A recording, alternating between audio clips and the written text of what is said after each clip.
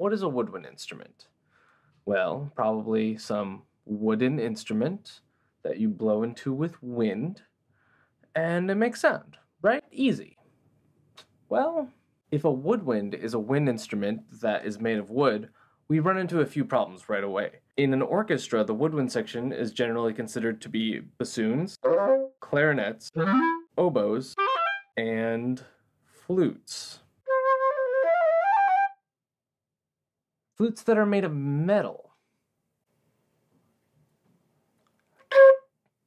Oh wait, you say? Flutes used to be made of wood. In fact, some flutes still are made of wood. So, via historical precedent, flutes belong in the woodwind family. And it is true that flutes are made of wood, and historically flutes used to be made of wood, but that's not the reason why flutes belong in the woodwind family. And that's also not the reason that saxophones belong in the woodwind family. If modern metal flutes are woodwinds because of their historical materials, we should probably go back to their original historical materials, which would be bone. Flutes are some of the oldest instruments in the world, really second only to drums. So I guess flutes are bone winds? In the case of the saxophone, Adolph Sax really made the saxophone thinking about the clarinet, specifically the bass clarinet. So you could argue that the saxophone is descended from the clarinet. That's fine, but if we're going to do things that way, then tuba is a woodwind instrument. The historical ancestor of the tuba is the serpent, which was a wooden instrument. Other brass instruments were made out of wood, such as the alp horn, the cornetto. There are dozens and dozens of wooden and animal horn brass instruments that would put all the brass instruments into a non-brass category. But fortunately, that's not how we categorize instruments. Now, some of you are probably saying, wait, I don't care about flutes, I don't care about history. Saxophones are a woodwind because they have a wooden reed. No. These reeds are made of cane, not wood. Now you might be thinking, oh, cane, wood, same thing. But cane is a type of grass, and wood obviously comes from trees. And grass and trees are as different as snails and elephants. I mean, I guess they both have eyes? And that's why when you hear a jazz musician saying, hey man, you got any grass? You can be confident that they're just looking for a fresh reed. So flutes and saxophones are made of metal, but they are woodwind instruments. Why? To answer that question, we have to dive into the world of organology, a type of classification so obscure, my computer thinks it's a typo. Organology is simply the science and study of the classification of musical instruments. So yes, organology does cover organs. Not those organs. Well, actually, yes, those organs, but that's because it's a homophone, and that's besides the point. These organs, which actually might be woodwinds, but we'll get there. All you have to remember is that organology is the term for classifying musical instruments. Within organology, we find something called the Hornbostel-Sachs classification system. Oh, that's right. Things are about to get academic. If you feel the need to hit the 2x speed button here, I totally understand. It's just above and to the right of the like and subscribe buttons. According to the Journal of the Anthropological Society of Oxford, the universally used classification system established by musical instruments of Hornbostel and Sachs has become the paradigm of organology. Which pretty much means that, at least according to Oxford University, when it comes to the best way to classify musical instruments, this is it. So what does the Hornbostel-Sachs system say about woodwinds? Well, the Hornbostel-Sachs classification system divides wind instruments, more formally known as aerophones, into two main categories, free aerophones and non-free aerophones. We'll get back to free aerophones, but for now what you need to know is that non-free aerophones enclose the vibrating air in a tube, and free aerophones don't. So non-free aerophones, which is primarily what we think of as wind instruments, are divided into three categories: edge-blown aerophones, reed aerophones, and trumpets. The system organizes instruments not based on what they're made out of, but how they produce a sound in the first place. After all, there are metal clarinets and plastic oboes and plastic saxophones. It just doesn't make sense to categorize instruments based on what they're made out of. So let's start with what woodwinds definitely aren't, which is brass instruments. In the Hornbostel-Sachs system, brass instruments are called trumpets because, again, we don't really like talking about the material when we're trying to really nail down classification. A very common problem that comes from classifying instruments by what they're made out of is when we get to this thing. This is a didgeridoo, and a didgeridoo is a brass instrument that is essentially never made of brass.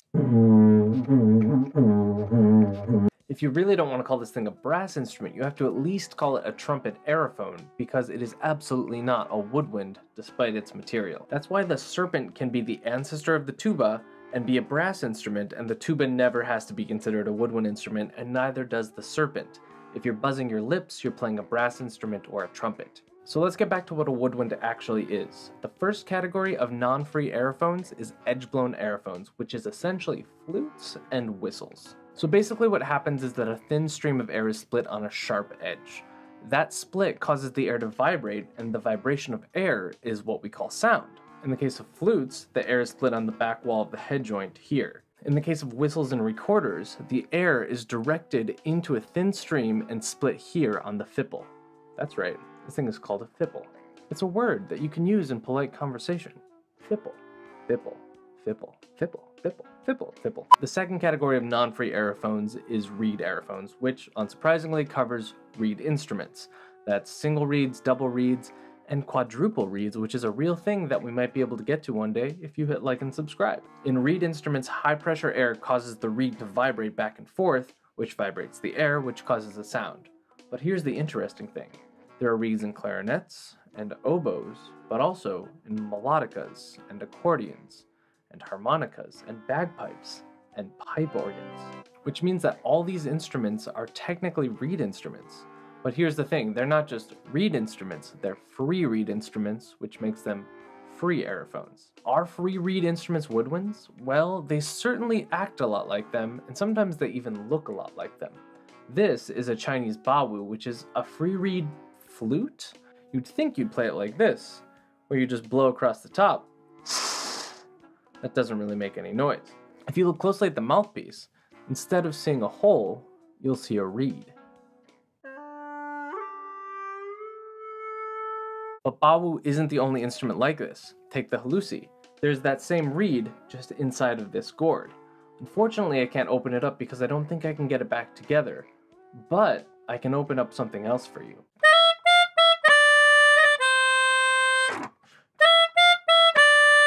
Every key on this melodica has a corresponding reed. When you press down the key, the air can access that reed, vibrate it, and produce a sound. So this is a reed instrument with a keyboard body. This thing isn't like a piano where you press the key, which hits a hammer, which hits a string, making it sort of a percussion instrument, or like a harpsichord, or pressing the key plucks a string, making it sort of a string instrument. This plays sort of like a woodwind instrument. The melodica really acts like a woodwind instrument because you can use all of the air and articulation techniques that you really can't get on any other keyboard instrument. So the melodica acts a lot like a reed instrument because it is a reed instrument. If you take your melodica and take off the back of it, every single key has a reed. And those reeds look just like the bawu reed because it's the exact same kind of reed. So what is a woodwind really? Well, here's the problem. The Hornbostel-Sachs classification system, which is the paradigm of organology, doesn't actually mention the term woodwind. It just avoids this whole conversation altogether. So maybe we should just look up woodwind in the dictionary and call it a day. The problem is that sometimes dictionary definitions can be wrong, or at least misleading. Here's the thing about definitions. They don't always give you technical information. Definitions are often about common usage, and common usage can have its problems. For instance, take the word literally. Merriam-Webster defines literally as virtually, used as an exaggerated way to emphasize a statement or description that is not literally true or possible. So literally means not literally. That's literally crazy. So how do they define woodwind? Merriam-Webster defines woodwind as any group of wind instruments that are characterized by a cylindrical or conical tube of wood or metal that produce tones by the vibration of one or two reeds in the mouthpiece or by the passing of air over a mouthhole. First of all, this is what two reeds in a mouthpiece look like. Am I being pedantic? Absolutely, but being pedantic is what dictionaries are all about. But more importantly, this definition excludes ocarinas, whistles, and recorders. It's not particularly contentious to say that the recorder is a woodwind, but according to this definition, recorder can only be a woodwind if air is passing over a mouthhole. And this isn't a mouthhole, it's a fipple. Remember that both flutes and recorders fall under the edge-blown aerophone category, it's just that the air gets split on a different sharp edge. So really, if almost the same thing is happening, it seems very strange to me to exclude the recorder from being a woodwind. And honestly, there's no reason to exclude it from being a woodwind because it really falls quite neatly into the woodwind family. And furthermore, it's kind of just hurtful to our fipple friends. Isn't that right, Sarah? That's right, Josh. Since Oxford University is the one that said that hornbostel sax is the paradigm of organology, let's see what their definition says. According to the Oxford Companion to Music, a woodwind is a term applied to that section of the Western orchestra comprising flutes and reed instruments. Although originally these instruments were commonly made of wood, many other materials are or have been used, including metal, flutes and saxophones, plastics, clarinets and recorders, bone, ivory, and glass. Such instruments sounded by having air blown into them are classified in organology, along with brass instruments and such bellows-blown instruments as the organ, bagpipes, and accordion as aerophones. This definition is actually pretty close, although it does arguably still exclude fipple flutes. But the real problem is that it's sort of Eurocentric. There's no real reason to specify that woodwinds are only Western instruments. There's nothing about Western instruments that make them need to have a class of their own, and what exactly a Western instrument is gets really blurry really fast. There's nothing really intrinsic to Western orchestral instruments that make it clear that they need a category of their own, and especially not one called woodwinds, which is the main category for these kind of instruments. As far as I can tell, the most accurate and inclusive definition of what a woodwind is simply any edge-blown aerophone, any reed aerophone, or any free reed aerophone. So yes, harmonicas, melodicas, bagpipes, pipe organs, even beer bottles are woodwinds. But is calling these instruments woodwinds useful? Well, I'm very glad you asked, so let's have a conversation about tomatoes. Tomatoes are, in fact, a vegetable. Now, I know what you're saying. Actually, technically, tomatoes are a fruit. And it's true, tomatoes are a fruit. But tomatoes are also a vegetable. Tomatoes are biologically a fruit and culinarily a vegetable. And if you disagree with me, please don't make fruit salad for your friends or loved ones. The important thing to realize here is that while tomatoes are biologically a fruit, that's really only important for biologists and gardeners and farmers. For the vast majority of us, they're a culinary vegetable, and that's what is important to us in that context. So back to woodwinds. The reason that I'm able to make this YouTube channel and play so many woodwind instruments is because they're all pretty similar. The majority of woodwinds have a line of holes that you cover one by one and the pitch goes down. Sure, there are a handful of differences in fingerings, but for the most part, the technique is really the same. And that goes doubly for air and articulation techniques, which really cross over among all wind instruments. And while I might not be an amazing keyboard player, I can do this on melodica, which a lot of melodica players might struggle to do.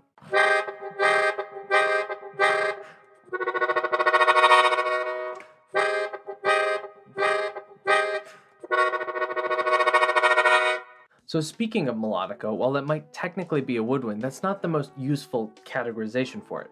It's really better categorized as a keyboard instrument. But like we've discussed, keyboard instruments are never just keyboard instruments. They can be woodwinds, they can be percussion, they can be string instruments. But the common thread is that they're all keyboard instruments played by keyboardists. So at the end of the day, what is a woodwind? Well, it really depends on who you ask. There are people who will say it is only European classical orchestral instruments. There are people who will say that saxophone is not a woodwind instrument and it's a brass instrument. Those people are wrong. The term woodwind historically has been used to only talk about European instruments because historically the people thinking about what woodwinds are have been Europeans, largely in classical music. But that doesn't mean that we have to keep categorizing woodwinds in such a narrow way. Based on the way woodwinds produce sound, there's no reason to limit them to European classical wooden instruments plus saxophones, I guess. After all, music is an art form known for inclusivity and progress, and there's no reason not to include the whole woodwind family in the definition of woodwind. A word is only what people say it is, literally. We've just scratched the surface of woodwinds. On this channel, we're going to be exploring all kinds of woodwinds, and clearly, there's a lot to explore. If you want to support this channel, make sure to comment, like, and subscribe. It really is what makes a YouTube channel thrive. And if you really want to support the channel, I have a Patreon, which is sort of like a virtual tip jar where I can also give back to you a little bit. So thanks for tuning in to Woodwind Wednesday, and I'll see you next time.